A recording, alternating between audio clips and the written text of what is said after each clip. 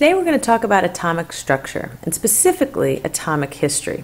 We're going to start early. We're going to start with Democritus. He was a Greek professor, which was around 400 BC. And he was the first one to suggest the existence of tiny fundamental particles that make up matter.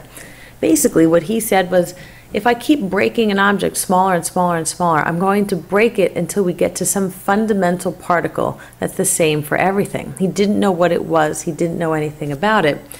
But he knew you would break down into something substantial, something that was fundamental. He coined the term atomos, which is what we call atoms.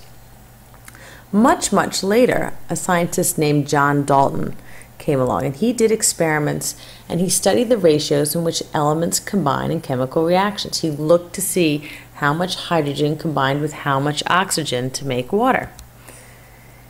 He based his ideas of his atomic theory on the results of his experiments. His atomic theory is broken into 5 major steps, and his ideas, although simple, are rather significant. His first contribution was that all elements are composed of tiny particles called atoms. So he made that statement. He reaffirmed what Democritus had said. His second part was that atoms of the same element are identical. He didn't really know how at this point, but he knew that if we were looking at certain elements, that their atoms must be the same. And then he said the atoms of any given element are different from those of another element. So he didn't know how they were different, but he knew that atoms that made up gold were different from atoms that made up lithium, and were different from atoms that made up potassium. That these atoms are different, but he didn't know specifically how. And then he said atoms of one element can combine with atoms of another element to form compounds. And a given compound always has the same relative number and type of atoms. So what he was saying is that atoms of one element, such as hydrogen, can combine with atoms of another element, such as oxygen, to form water. And the formula for water will always be H2O.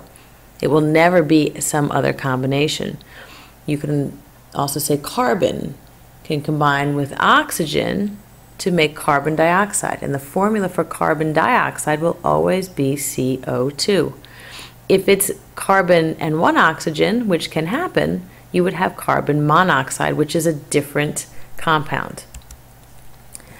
And then 5, atoms are indivisible in chemical processes.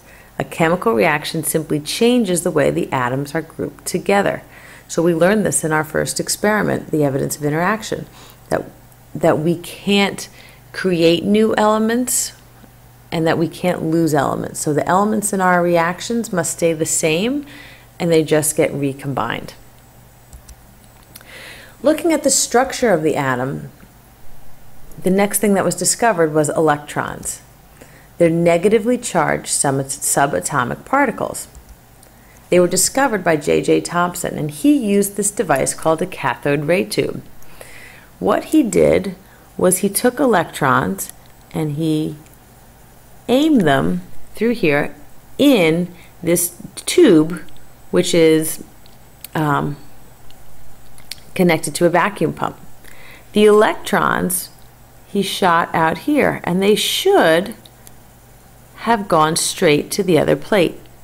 But if you notice, he has a negative plate here and a positive plate here.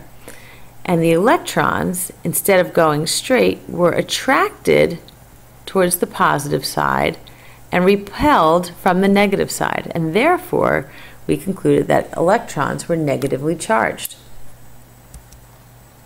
This was in the late 1890s, so we've come a long way since Democritus. How are atoms arranged? J.J. Thomson came up with his model that he called the plum pudding model. He knew that atoms were electrically neutral, so therefore if we have negative pieces, we must have positive pieces. And so if you counted, if we have our electrons that we count up, we have 1, 2, 3, 4, 5, 6, 7, 8, 9, that there must then be 9, 1, 2, 3, 4, 5, 6, 7, 8, 9. Let's mark that one. there must be 9 positive particles. And so he looked at these and called it plum pudding. He called it that because there was a popular pudding at his time that had raisins in it. And so his thing was like the atom was like the pudding and the electrons were like raisins stuck in the pudding.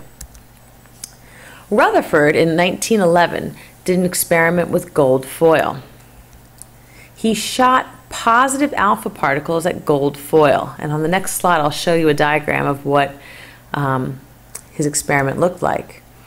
If Thomson's model, his plum pudding model, was correct, the large alpha particles should crash through the gold foil. So if we're looking at this one here, which is J.J. Thomson's model, these alpha particles are considered to be so big, they're a helium nucleus, that they should just blast on through this plum pudding model. What he found was that, in fact, some of the particles came in and were deflected, which meant that there must be something more substantial in parts of an atom. And if we look at his experiment, some of the particles bounced back. If we look at his experiment on this slide, this was a radioactive source. This is where our alpha particles were, and they were shot here to this gold piece of gold foil. Around here is this fluorescent screen. So this screen is what recorded the alpha particles. So most of the particles did come straight through and were marked here, but several were deflected. Now the analogy of this is like this gold foil, if this was tissue paper, this idea was so astounding that it was sort of the equivalent of shooting a gun, shooting a bullet at a piece of tissue paper and having the bullet bounce back. It just didn't make sense using J.J. Thomson's plum pudding model. So that developed this idea of the nuclear atom. An atom with a dense center of positive charge, which is the nucleus, in which tiny electrons moved in a space that was otherwise empty. So the particles could pass through, the alpha particles, as long as they passed through around here, but anytime an alpha particle would hit a nucleus, because it's dense and it's positive, it would cause it to bounce off. And the nucleus contained the positively charged protons. The neutron was discovered by scientist Rutherford and then also a scientist named Chadwick. They are subatomic particles with slightly more mass than a proton, but they have no charge.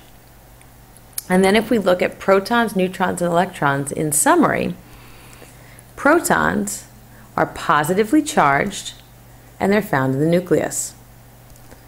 Neutrons are neutral subatomic particles and they're also found in the nucleus. Electrons are negatively charged and they're found outside the nucleus. Protons and neutrons additionally are also considered to be much more heavy. They contribute to the mass of the atom, and electrons' mass is considered to be negligible in terms of the atom.